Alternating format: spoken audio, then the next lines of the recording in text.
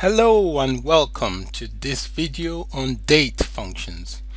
These are functions that accept date values as input and also returns or outputs date values. The only exception is when using the month between function type. These ones return a number as an output. So examples of the date functions covered in this video are the four I'm going to cover in this video are the add months, the months between, the next day, and the last day. Those are the four I will be covering in this video. There are a few more, but I'm going to be just restricting the video to these four just to save time. So the add months, these returns a date value after adding the value X months to the date.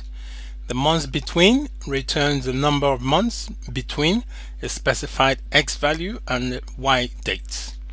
The next day returns the next day of the specified date. The last day will determine days left in a month from the specified date. I should give examples of these ones. I've got Toad for Oracle Editor open. I should be using this to illustrate the examples of the date function types. I'll start with the add months one. These add months function, date type function, what this will do, it will add the value you give to the value specified in the parameters. Yeah, so it's going to add 4 months to this 4th of July. So we're going to have four months to 4th of July, and we're going to select that from the dual table. I've mentioned the dual tables in previous video. The dual tables are a default 1 column 1 row table present in all Oracle database installations. So if I execute this, there you go. So it's giving me 4th of November 2014. So if I add 4 months to the value here to 4th of July, it will give me 4th of November 2014. So if you notice the value here, it's in date format. That's an example of the add months function. Alright, so the next function I will be talking about here, the next date function will be months between.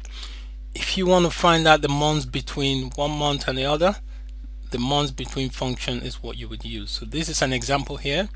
I want to find the month between the 4th of Jan 2014 and the 4th of July 2014. So if I execute this from the dual table, so it's giving me a -6. That means there are 6 months in between 4th of January and 4th of July.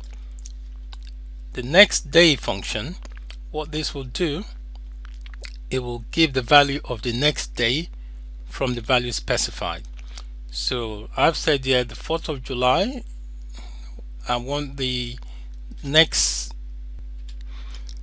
day function. What the next day date function would do, it will select the next day from the specified value. So for example, I know the 4th of July 2014 is a Friday. So if I want the next Friday, it will be a week later. So it will be the week of the Friday from this Friday.